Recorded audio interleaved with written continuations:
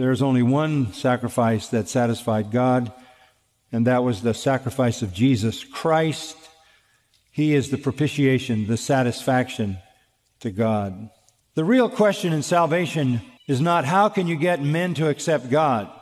The real question is how do you get God to accept men. It's not how you get God to accept you. It's not based on something you do. It's what kind of transaction is necessary to compensate for the fact that you can't do anything to satisfy God. The fact that Christ was a satisfaction or a propitiation declares that salvation is primarily for God. Christ died for God. Christ died for God. The death of Christ was for His satisfaction.